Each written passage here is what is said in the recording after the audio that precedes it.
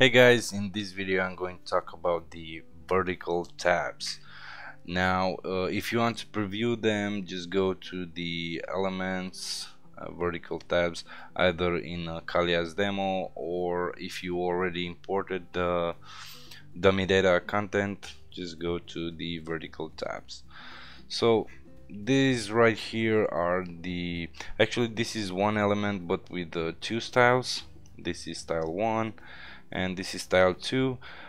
This one right here is from the beginning of Kallyas theme, while this one was added in version 4 of the Kallyas theme. So vertical tabs means the tab titles are located onto the left. They have an icon, a title, and the actual content, and here as well. So let me just edit this page with a page builder, and I will edit the options. You can choose the style and you can add as many tabs as you want. You can delete them, you can move them around, you can clone them, and you can edit their settings. Now right here you can see we have the title. Let me just say another title. Yeah, very inspired, and I will select this one and save or save. As you can see, the title and the icon have changed. It's basically the same thing for this style as well. The actual I don't know how should I say it, the actual cool feature of this element is that you can add other elements inside this element. For example, when you hover right here, you can see this right here is a text box. If I remove it, you can see the column position.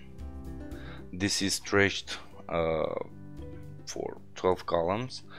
You can resize it to 8, 9, 3, whatever you want. And you can add, of course, any content you want.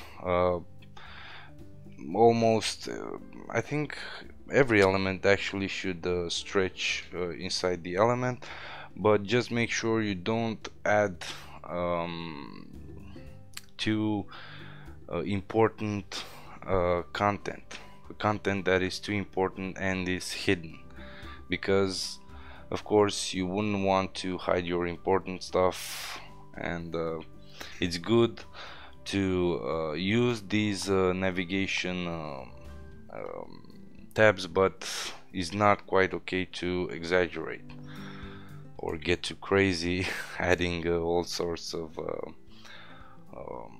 elements inside. So basically you can like I said, add any element right here.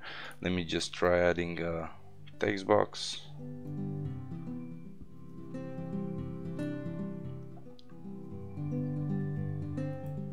I will add some dummy content, and as you can see, the content has been added. You can, of course, in the text box you can add whatever content you want. You can, I don't know, make some padding settings and so on. This is a very easy element. It's quite customizable, and if you have any questions in regards of this element, feel free to ask me. And if you're having issues with the element, feel free to subscribe to our support forums, and my colleagues will assist you there. So thanks for watching, and see you in the next one.